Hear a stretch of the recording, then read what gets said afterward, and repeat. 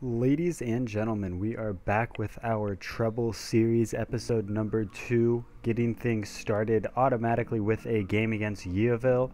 I'm pretty sure I just butchered the hell out of his name, but you guys are going to see throughout this episode, this was honestly one of the most frustrating things in the world for me to do.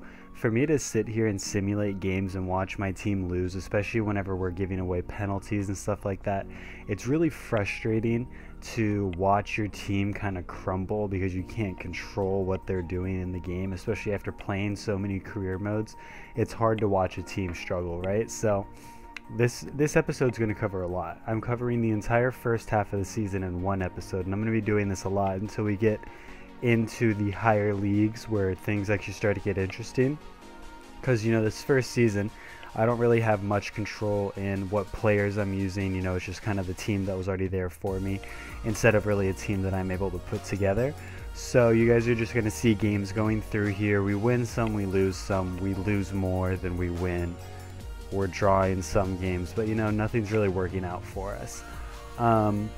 You're also going to be seeing our training going on, our little youth star that's coming up, our center defensive mid, Porcari, the Italian midfielder, 15 years old, so can't sign him to a senior contract right now, but I mean, this guy, his training has been incredible, and you guys are going to see throughout this career mode, he's going to be a star, 100%. He's right now considered a center defensive mid, but he can definitely outgrow that and be a center mid, center attacking mid. He can play all over the midfield, in my opinion, so he's an exciting player for me for the future.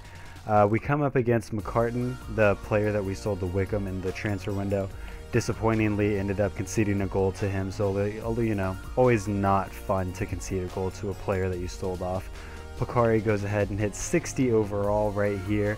I know I'm just kind of like running through stuff, but like I said, that's kind of just what's going to be going on.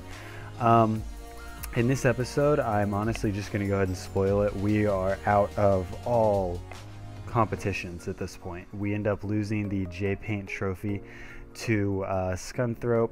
Right now we're just not ready to take on any of these challenges. I know the board wanted me to get to at least around a 32, but with the team I have, I'm not confident in doing that, especially simulating games. My entire team is out of form, and I'm not kidding you guys when I say my entire team is out of form. I don't know what to do. I mean, Windass is playing decent, but not great. Key scores a good bit in this series, if I'm being honest. I need Porcari to turn 16 as soon as possible. That's all I'm saying, because I need a player that can just come into the squad and dominate. He needs to come in and just take over things, right? So at this point, you guys saw in the last episode, I managed to sign my first scout, so he's out scouting in England, trying to find the next player that's going to work out for me, right? So I end up getting a player here. This game against Wimbledon, kind of just like a little funny thing that ends up happening. I was watching the Treble episode that Japes had put out today. If you guys haven't seen that, make sure you go check it out on his channel. But he ends up getting scored on by Accrington, which I did as well. And he makes a comment. He's like, maybe I should go after the strongest man in the game, right? Try to bring him in, or maybe he should have done a career mode with Wimbledon. I am playing a little bit in the future, and I will let you guys know that I do try to go after Accrington. I won't let you guys know yet if I do get him, but definitely a player that I wanted to bring in the squad. Even though he's kind of old at this point, I don't think he's really going to leave the league. I don't think he's leaving the game for a while, so I'm going to bring him into the squad, and at least I hope so. I haven't actually finished his transfer yet, so I don't even know if I'm going to get him, to be honest. So I'm not really trying to hold out on you guys. It's just something that's not really happening, right? So as we come through this season, like I said, nothing's working. My entire defense is out of form. My keeper is out of form. I don't know what to do at this point, right? So I actually start playing around with the team. We're changing the formation, we're changing the players. Every so often in between games, I'm going to show you guys me changing up the lineup, showing you what players are coming into the squad, what players are out of form, which, like I said, is everybody. Just everything that's going on in the team, right? In this episode, I really wanted to focus on simulating the games in the first season. The second half of the season, I don't really focus so much on simulating every game through the sim game option. Funny story with that, which we'll get into down the road, but simulating that way, it seems like bad luck for me, as you guys are going to see in this episode. Every time I watch these simulations play out, I end up losing or I end up drawing, and it's the most frustrating thing in the world. Like I said, I hate losing. I'm such a competitive person at heart that watching my team lose that I'm managing, when I literally can't do anything to change how they're playing in the middle of a game, it's really frustrating. Almost made me want to go play Football Manager for this career mode series that we're doing here. But, you know, FIFA guy at heart, definitely wanted to do it in FIFA as much as possible. So with everything going on with the team, in the next transfer window, the January transfer window, I am going to be looking at loaning in a couple players on a couple years, 2-year loan probably. Maybe look for a striker, another pacey player to bring in the squad, because yes, my defense is suffering, but I have faith that if I can just bring in a few strikers to really just start scoring more often, that the team will kind of get more comfortable and things will actually end up working out for me. So we're just going to kind of have to suffer through this period. Like I said, this first season, really I'm just trying to survive, try to keep my job, do the best I can so I can come into the next season, get my scouts out there scouting, bringing in more players into the squad, and just trying to do as much as I can, really, right? So like I said, throughout these games, I'm not really commentating over a lot of them because I'm simulating through them, letting you guys see what's happening. I want you guys to focus on the fact, I don't know if you've noticed it this far in the episode, as you see we're going to sign another center defensive mid. A little frustrating, but he is more defensive minded. That's 74 to 90-ish rating. Definitely wanted to get him to the squad. Malarkey, he's at a 49 overall right now, but he is 16. The important part here, I am able to sign him whenever I want to.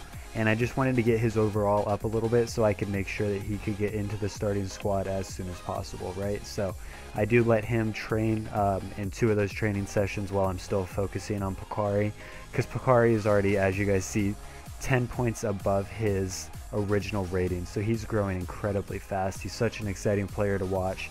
Japes was right when he said it's addicting watching young players grow in training because it happens so fast. But what I was talking about, as you guys see, I changed my formation again. I went from 4 in the back to 5 in the back to try to keep out goals.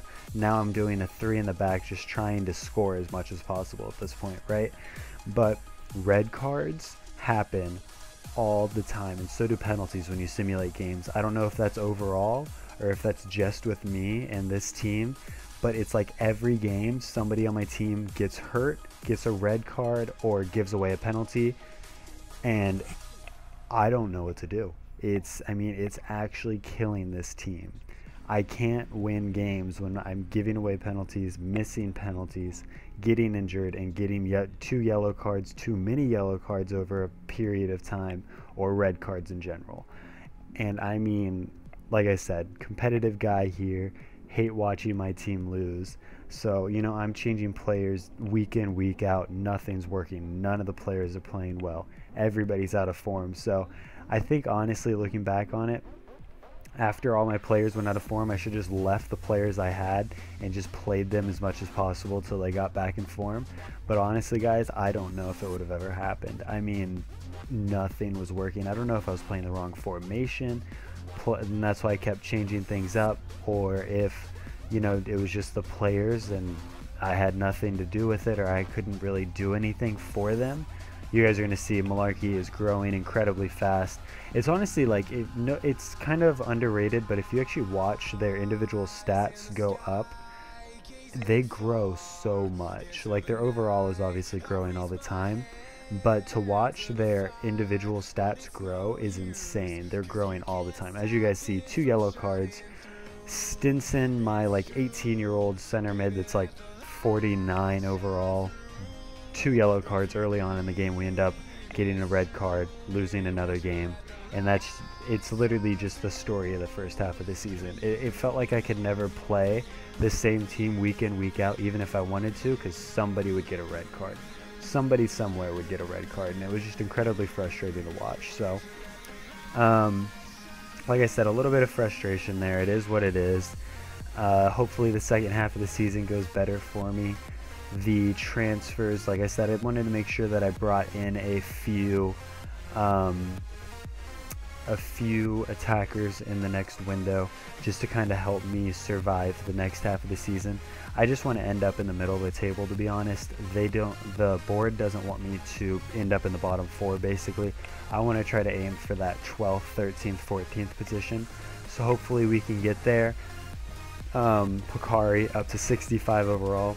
And I want you guys to think about this as this episode's kind of coming to the close here in the next few games.